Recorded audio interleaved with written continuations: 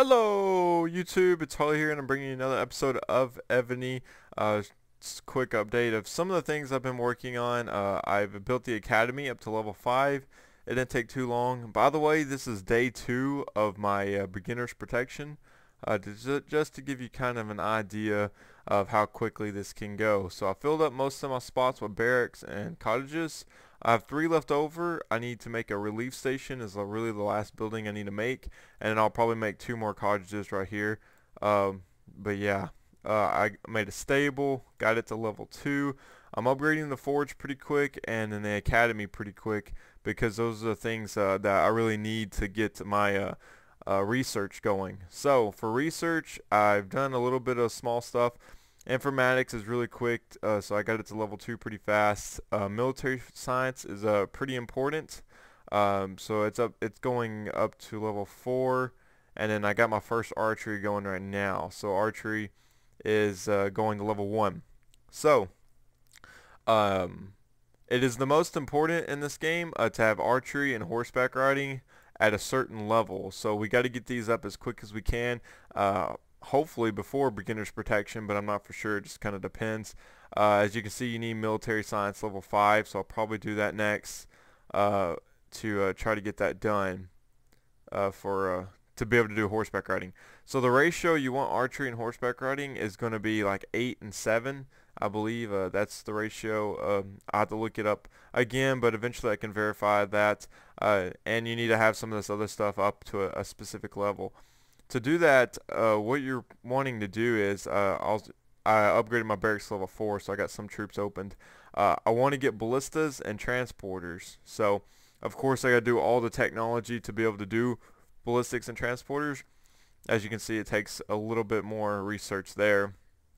But these two combined can take out level 5 and below NPCs for free eventually. So that's the idea. As you can see, the green flag is for the clan I joined.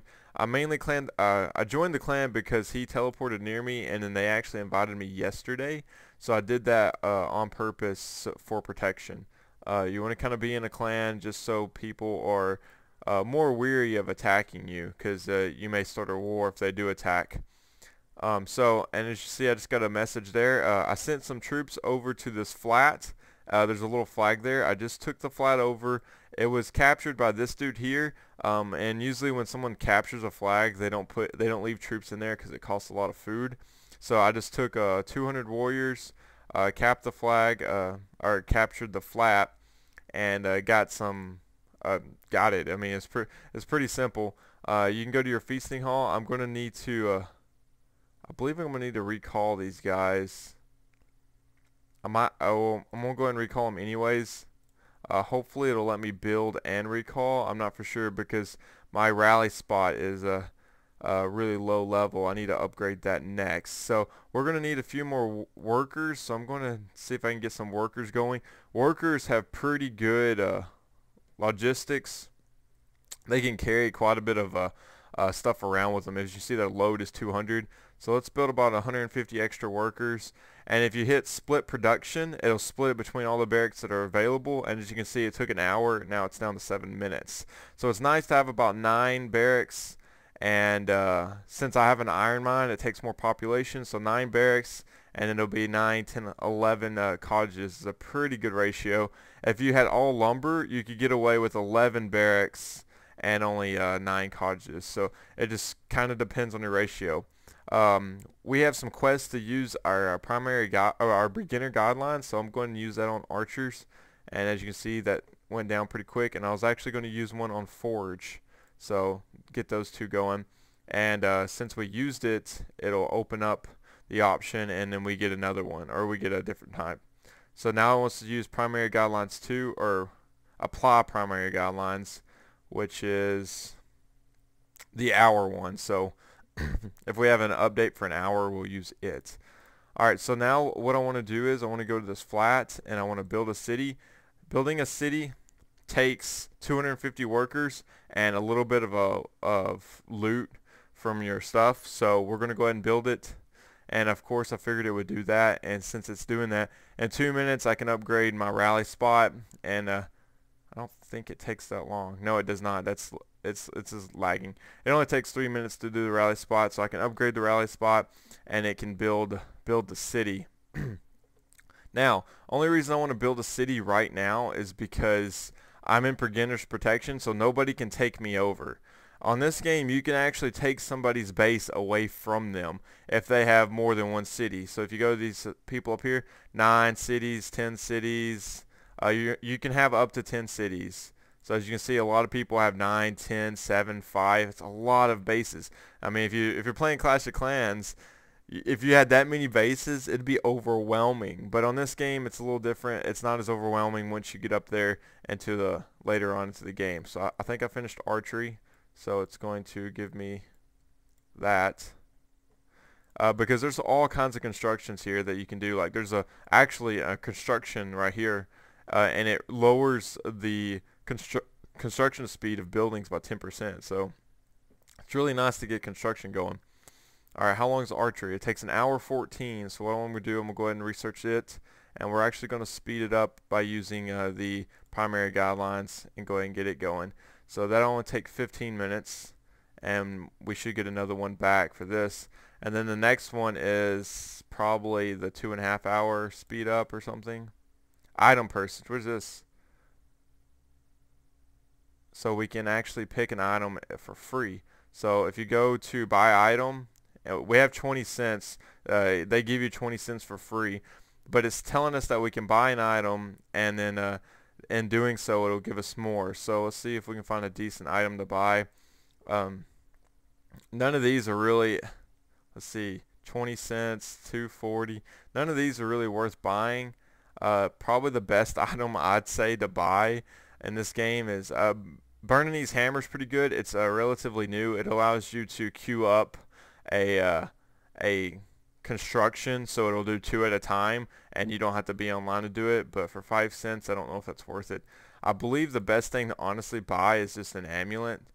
So let's just go ahead and buy one of these, and then we'll spin them. And since it's day 2, I got an amulet early today, so it gave me 10 extra cents. So you make a profit in doing so. And we do have an extra, we have 2 of these now, so we can go and apply these, see what we can get. Of course, like the best thing to really get in the game, I guess, is cents, but you can get, I mean, food, that's not very good.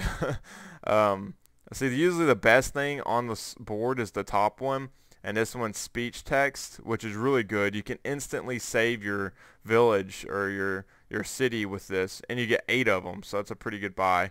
But I got more iron, so that's okay. If you press continue, it's going to ask you to keep going with your cents, so you have to close out. Alright, so let's go ahead and upgrade this rally spot so we can get that going. Also, when you join a clan, guys, you want to make sure this is check marked. I don't know if I said that earlier. And then, as you can see, here's my alliance. It's called an alliance here, but it's interchangeable. And then like there's war reports if people are attacking other people and etc. So it's pretty cool. You can look through there and look at war attacks and stuff. Under beginner's protection, you cannot attack cities. You can attack forests and stuff like that, but you cannot attack cities. So keep that in mind. My feasting hall is level 2 now, and I found a decent attack hero. He has a base of 62, so that's okay. And then an okay politics, actually it's really a bad politics hero. Is a base of 60 or 53, so that's not very good at all. See, my attack hero, I thought he would get some. I guess since there was no troops in that flat, he didn't have anything to take over. But yeah, I filled this up, got them all to level 2. You could speed that up to level 2 for free as long as you have the loot. What I'm doing for loot is, as you can see in the bottom, I'm just selling iron, just whenever I think I need it. Right now, it's fluctuating a lot. I mean, this was up to 6 and 18, but it's still 2 times, so we're still making profit. Like I'll sell about 10,000 iron, and it went through pretty quick. And then I'll go to lumber and go to buy max. And it says I can buy 63,000, so I'll buy a portion of that. I'll buy 25,000. So that was decent. And then stone, I go to buy max. I can buy 214,000. I'll buy about 75,000, just a portion of it. And then food were good, but I try to keep my lumber and my stone up. So if I need to build something then I'll have it available whenever that time comes. Alright, so once the rally spot levels up, we'll be able to build city, and then I have troops. They're returning from the flat, and then I always make sure to levy. I haven't levied like anything else besides lumber, so we're going to levy something different. And you want to do praying. I've already finished all the other ones. Praying will increase your prestige in the top right, so I'm at 886, and it just jumped it up to 8978. So if you're trying to gain prestige, it's an easy way of gaining prestige. Prestige in this game is iffy. It really doesn't matter what prestige you are. You can have tons and tons of prestige and be a Town Hall 2. It's crazy how people mess with the game, but I've seen it before. I've seen a guy do it, and it's interesting, but I don't want to. I can't put in the work for that because it's just crazy. You have to have like an extremely high hero, like up in the 800s and stuff like that. And as you can see, my hero's like a 63 right now. It's really bad. And if you're a Town Hall 2 and attack a Town Hall 10, you'll gain like 200,000 prestige every attack, but you lose like so many troops. So he was just doing it for fun, but that's not quite something I'm gonna do. So we will see. Alright, so the rally spot is almost done, and then once it's done, we can build city. The city will take a little while to build, of course, and what I'm going to do in that city is I'm going to try to max out the production things. I'll probably max them out with iron, max out the cottages and stuff like that, try to use some of these resources and send over there. And then mainly what I want to do, I'm going ahead and upgrade this again. Mainly what I want to do is get an academy going over there. I always want to recall the reinforcing troops. As you see, build city will take 16 minutes, so that's going to take a little bit of time. But I think I would need a rally spot to level 2 anyways to do that. But I want to build academy over there as fast as I can, and I want to try to get some of these small researches done pretty quick. Like informatics, all you need is an academy 3, and you can just upgrade it as much as you want. And just some of these little things I want to try to get done. And then this city over here will be doing archery and horseback as quick as possible.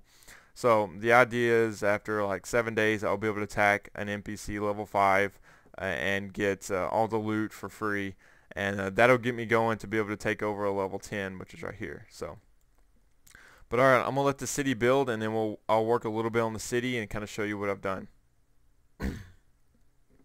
Welcome back, guys. So I apologize for some reason what happened. It really stinks, I know. But once you build the city, like I did, and then it completes, it's gonna give you a prompt to like change the name and blah blah blah. You just click yes. When you get into the city, the first thing you need to do is get some population going. Build about 3 cottages, transfer resources over, and then try to get your academy up as quick as possible so you can get your other research is going. And you're also going to need to build some fields. You want some lumber and iron and all that stuff going, stuff like that. The thing I messed up mainly on this part, I know it's just a screenshot so you can't really visualize what I'm talking about, but I did not have nowhere near enough resources that I thought I did to really manage 2 cities at the time.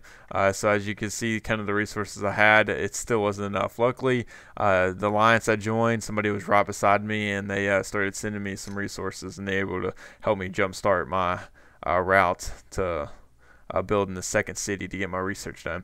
So the only reason you build a second city is to get research done quicker. You want to get the academy up to level 2 and 3 ASAP so you can get the loot bonuses. Otherwise, those bonuses aren't in effect. So just keep that in mind. But apologize for the video messing up, but I hope this voiceover explained it just enough. But that's all I got for this episode, guys. I hope you enjoyed it. I'll talk to you guys later.